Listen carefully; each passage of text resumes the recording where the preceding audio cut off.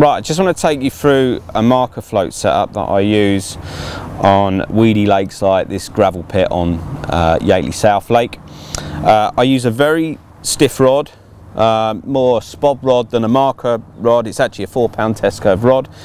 Reason I use this is because in weedy lakes, if you land in a weed bed, you can literally just pluck the lead out of the weed bed and it can fall probably about a foot short of the weed bed, rather than if you're using a softer rod and you're trying to pull it out. It acts as a spring and the lead ends up flying back a lot more.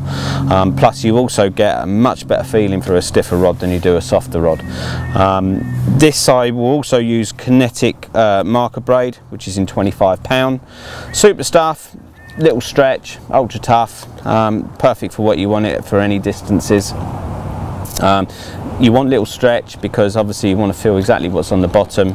Braid gives you that, whereas monofilament, you've got a lot of stretch in it and you're not going to feel what you're trying to find on the bottom of these lakes. The marker float in weedy lakes needs to be very buoyant, as is in the case of this one, which is a new Seeker. This has an excellent little feature on it, in that you can interchange the veins. You've got black and we've got orange as quick as that. Literally just take them on and off. That's ideal for sunny days, and obviously the orange one is perfect for when you're just setting up after work and the lights going down, and you want something very bright, and you can't miss that. It's extremely bright at well over 100 yards.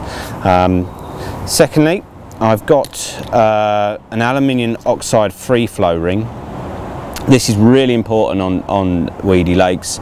You can use a flexi ring on lakes that don't have as much weed as this, but what you tend to have, if you don't have a large bore ring like this, the line won't pass through. It'll get clogged up on little bits of debris of weed that you're notoriously going to pick up. Another excellent feature of this is a little to no resistance that you get from the ring itself, and it's ultra tough. Do not use a plastic type of anything like curtain rings. I have seen people do this, and it's very dangerous to use on braided mainline, because it will just cut through the plastic, and you could cast at one point when someone's opposite you and the leg could come off, which is nobody wants. The float, going back to the float is interchangeable. I've got a covert tail rubber on the back here with an easy clip. This is just in case I don't want to use, I don't need the Seeker float. There's other marker floats in the Gardner range that aren't quite so buoyant and quite so big. So if I want to use that, I can, just by changing it rather than cutting the line and retying it. The lead boom on this, because it's a gravel pit, I will use a large lead, so I can get as maximum feeling through the rod as possible. This one in particular is a 4 ounce, but on some siltier lakes I won't use such a heavy lead, purely because you're literally going to be constantly dragging through silt, and very little you'll literally just keep getting stuck, and you're not going to find what you're looking for. I've got 45-pound lead core plummet here, which acts as a perfect boom.